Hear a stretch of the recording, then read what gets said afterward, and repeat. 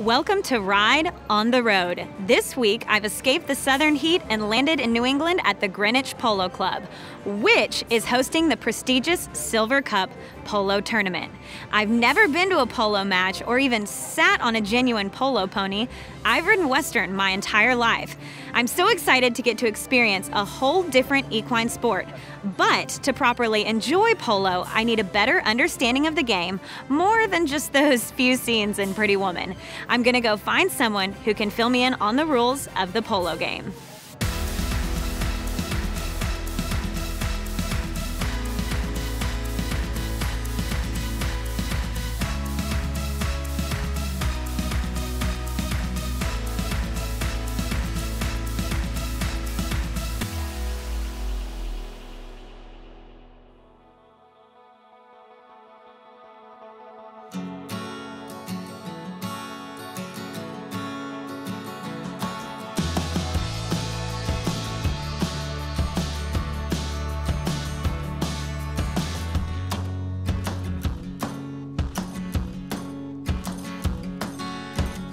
Chris, so you're a professional player. You know a lot about the game, so explain to us some of the rules.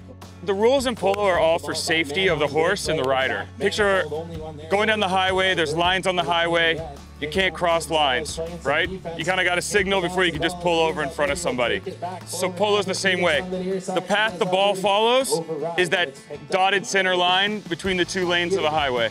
So it's imaginary, but you can't cross it at 90-degree angles. Like you can't cross an intersection in a car without green lights. Same concept. You can come in and you can ride another car off of the line, take the ball. You can come in safely, take the ball at a distance. You can't come in at angles, big angles. Those are fouls. And the fouls are all placed upon severity. There's penalty lines on the field that you can see from the overhead camera at 30 yards, 40 yards, and 60 yards. Greenwich Polo Club is incredibly beautiful, and we are here with polo manager Raleigh Craighead. Now, Raleigh, tell us a little bit about the Polo Club and its history. Well, Greenwich Polo Club was founded 37 years ago by Peter Brandt. Peter's team is White Birch with Mariano Aguirre, and during that time, they've developed a very good reputation and good history of playing exclusively 20-goal polo. So that's the highest level of polo played anywhere, almost anywhere in the world during the summer months.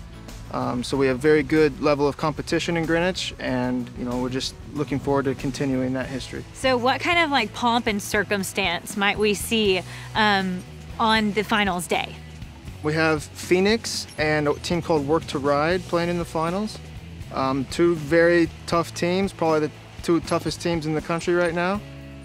So we'll definitely see some hard action, probably some tense moments, but all in good sport. Alberti leaves it for Ruiz. Toro Ruiz sends the ball first time up the field looking for Magrini on the near side. Magrini got a piece of it.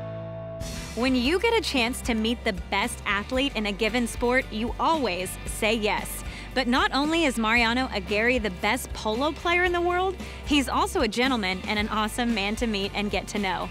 We caught up with him at White Birch Stables next door to the Greenwich Polo Club here in Connecticut.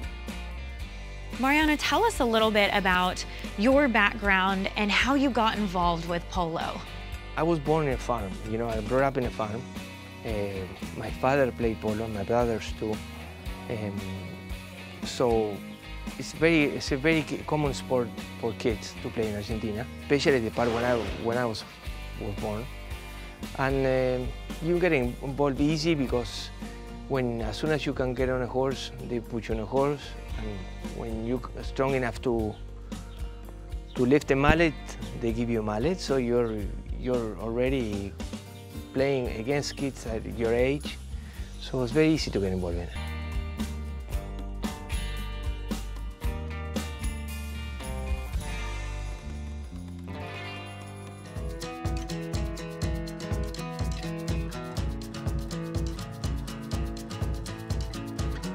So before we get started with the lesson, Brandon, why don't you step us through some of the tack that you guys use on these polo horses? Sure.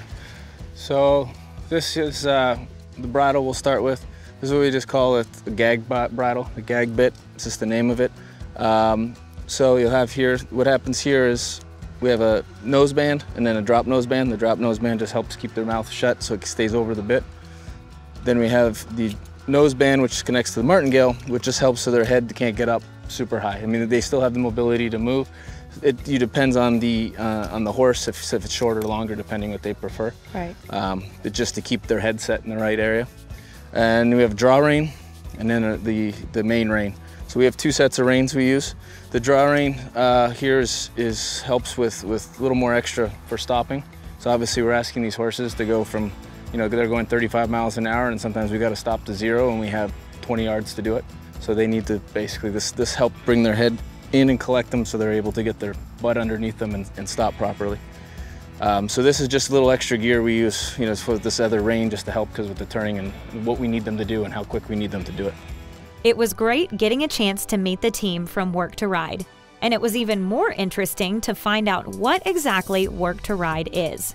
Founded in 1994, Work to Ride is a nonprofit prevention program aimed at disadvantaged urban youth ages 7 to 19.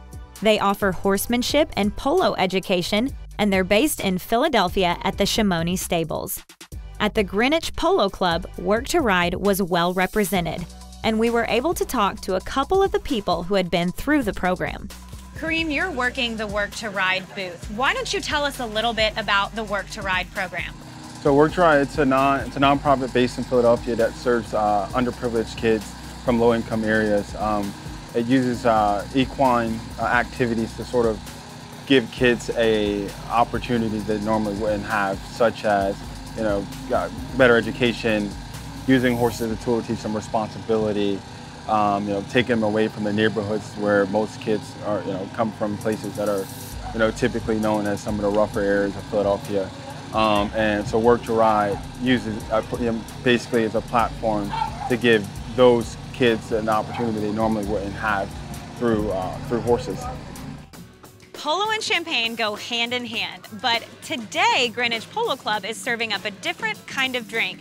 David, tell us a little bit about the specialty drink that you guys are serving up today. Absolutely. Our best seller here is the Hall of Famer, which has Maker's Mark, club soda, lime juice, and cherry. Oh, fantastic. That sounds wonderful. And it's actually named after one of the players. That's Mariano Aguirre. He just got inducted into the Hall of Fame. Oh, fantastic. Well, I cannot wait to try this drink.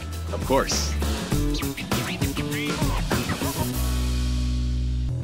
I'm here with Avril Graham, the Executive Beauty and Fashion Editor for Harper's Bazaar, and we are going to talk a little bit about what every girl loves to discuss. Right. Fashion. Fill us in on polo fashion. You know, polo fashion is one of those sort of strange animals across the world. Like, women tend to dress quite similarly to polo. Really, I would say that horse racing is more of a spectator sport, where you're wearing big hats and it's all very grand. It's all about how you look in the stands. And if you think about Ascot, for example, all the ladies love to sport spectacular hats. Now, polo is a slightly different animal in that really most of it happens, certainly in this hemisphere, in the summertime. So the rule of thumb is really a pretty summer dress, generally flats. It doesn't look terribly good when you're struggling in super high Manolos or Christian Louboutin and you're sinking into the field. So if you want to keep that sort of elegant moment, keep it to a lovely flat sandal or an elegant wedge. It's not about getting super dressed up, it's just being elegantly chic and appropriately right.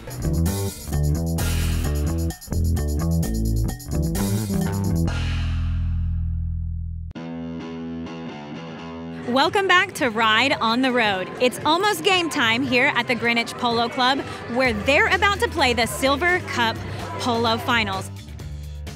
Right from the start, Work to Ride pressed hard and Joseph Mannheim scored the first goal. Good from here, and it's in for the score. Joseph Mannheim, the first goal from the field today.